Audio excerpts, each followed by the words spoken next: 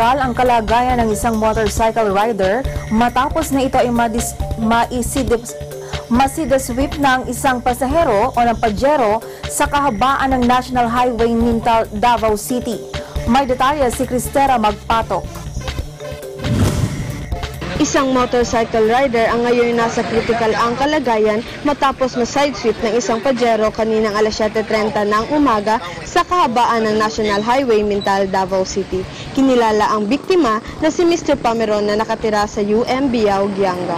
Inaalam pa ang suspect ng naturang driver ng Pajero na hindi man lang huminto upang tingnan ang kalagayan ng kanyang nabangga. Sa ngayon, iniimbestigahan pa ang naturang pangyayari at tinutugis pa ang suspect na nahaharap sa kasong hit and run. Bangga sir ay puti na Pajero. Asa na siya ngayon?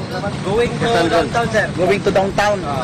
Mula rito sa lungsod ng Davao para sa Eagle News, Cristera Joy Magpatok, I am 1 with 25.